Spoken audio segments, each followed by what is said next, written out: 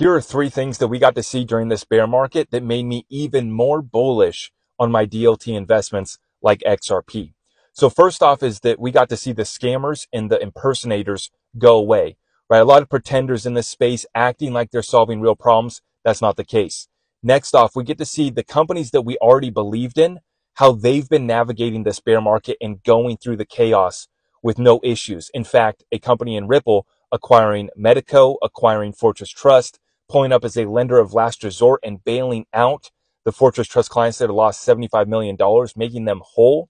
And then the third thing that we got to see during this bear market is the institutional interest in crypto DLT technology. And so this is reaffirming what we have been running with as our thesis on where this new financial system is going out over the next decade. Remember, this is a long-term play.